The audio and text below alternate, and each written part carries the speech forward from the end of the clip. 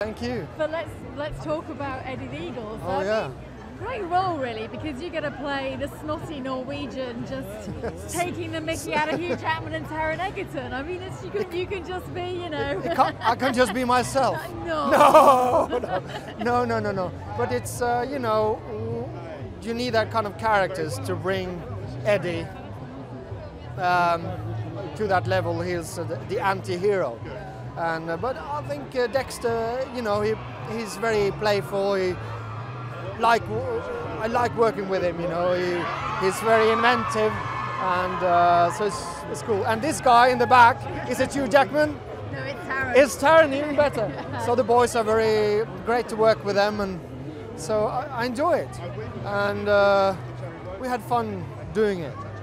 But you know, the villains, if you say, it's very rare. They are Norwegians, so I think that was a good thing, isn't it? Yeah, it's playing against stereotype, but then the British as an underdog is a stereotype, isn't it? Of course. Yeah, you know, going back to the colonies. I know we're not going to do that now. But anyway, I think it's a good feel-good family story, and I hope people will enjoy it as. You can do it, you can make it, even though the odds are against you, you know. So I think it's a good story. Did Taron get a bit British and embarrassed walking into the sauna? These are secrets, but we were in Pinewood for about 15 hours walking around, so yeah, he got a bit.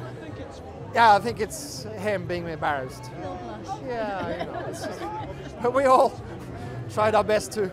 You know, yeah, work around bits and pieces. No, sorry about that.